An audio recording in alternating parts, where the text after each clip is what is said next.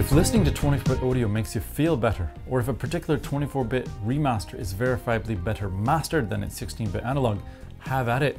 But blanket claims that 24-bit audio is better than 16-bit audio are useless without first defining what you mean by better. Internet fora brim with bold claims, praise, and stupefyingly misleading recommendations. As a semi-objective reviewer, I call out audio gear that fails to perform up to its high-res marketing. Largely that is the purpose of the audio data portion of my website. The latest dedicated audio device to fail this is FiiO's M6. The most famous to fail the test is Sony's NW-ZX2. The de facto opinion is that 24-bit audio is better and that high-res sounds better. Evidence for both assertions is, for lack of a better descriptor, mystical at best. For my part, I am sorry. I have failed to consistently remind my followers at Touch My Apps or Headphonia, Headphonics, Omimage, Headfi, and now Futaku Lounge that on paper 24-bit audio delivers incredible performance, but in actual use 24-bit music is restricted by too many external variables to be of much, if any, non-marketing or post-production use. Consider your listening habits. Do you listen to music at low or high volumes? Do you listen to it in quiet or loud environments? And because duds do exist, through what equipment do you listen to it? I'm an IEM guy myself. Ultrasone, Grado, Noble, Fit-Ear, and the like might be in my ears any day of the week. When it cools down, finally in Tokyo, I'll wear headphones, something like an ES10 or perhaps Edition 8 or something like that. But no matter the headphone, I set my music to safe listening levels. I do this because I'm a music lover and I want to keep my ears healthy enough to enjoy music for a long time still. Theoretical advantages of 24-bit audio over 16-bit audio are dynamic range, noise, stereo separation, and distortion. Typically each of these is described in the logarithmic on a decibel scale. In other words, the louder, the better. Files with higher bit depth may possess higher dynamic ranges. This is completely dependent, of course, on how and where the original instruments were recorded and how well the recording signal is reproduced in playback. Theoretically, a 44 kHz 16-bit audio file can possess a dynamic range of 96 decibels, and a 44 kHz 24-bit audio file can possess a dynamic range of 133. In a perfect universe, instruments reaching those values would be trivial.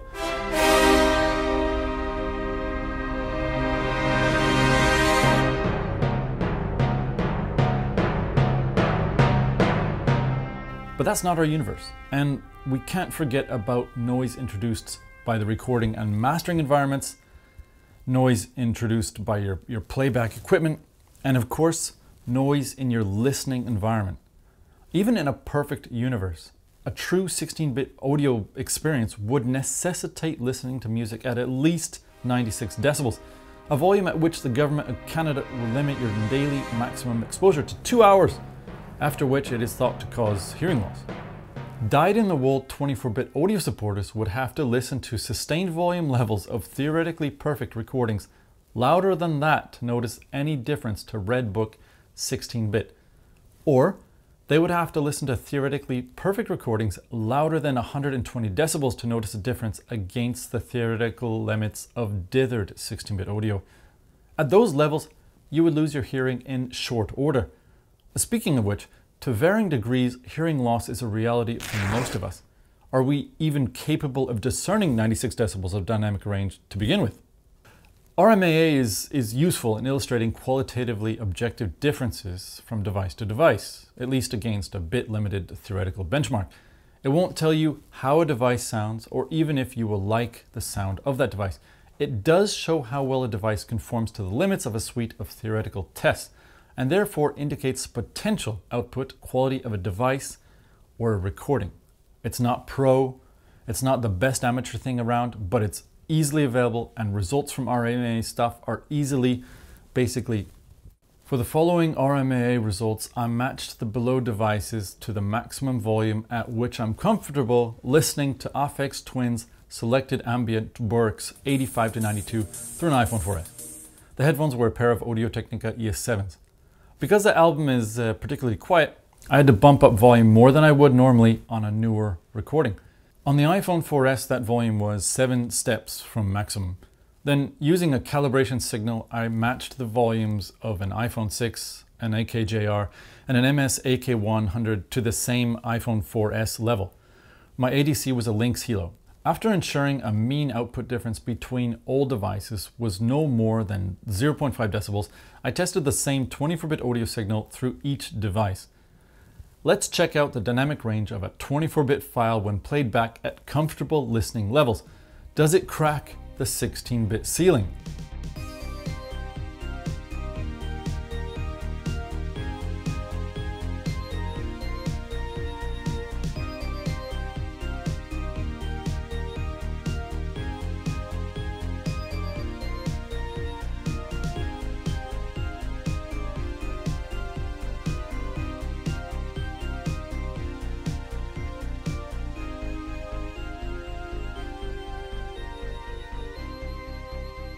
When calibrated for normal listening levels, not even the exemplary MS AK100 comes close to hitting the 16-bit ceiling. It's also interesting to note that no device gains a definitive upper hand across the board.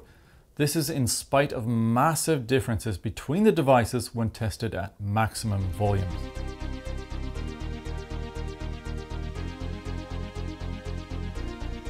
Unlike recorded music, whose loudness and dynamic range vary with the passage, RMAA tests only for theoretical upper limits of sampling frequency and bit depth at which the signal was recorded. At normal listening levels, my target 24-bit audio file, called Target 2444, whose potential dynamic range is 133, dropped to a tested maximum of 90.5 decibels. This is far below the 96 decibels theoretical dynamic range limit of 16-bit. Even in a perfect world where perfect instruments were recorded in a vacuum by exemplary hardware and then played back through equally perfect devices, 24-bit audio would still have to be enjoyed at volume levels way beyond my threshold for pain, and I imagine yours. This, of course, raises the following question. With ears ringing, could I, or anyone for that matter, distinguish the difference between 16-bit and 24-bit audio? 24-bit audio is a wonderful tool whose theoretical limits push the development of better and better playback and recording equipment. But as far as I see it, it offers no real-world benefits to the listener beyond what placebo transcribes. Our brains are wired to believe narratives. It's part of our evolution, but willing patterns of self-deception can be problematic and dangerous.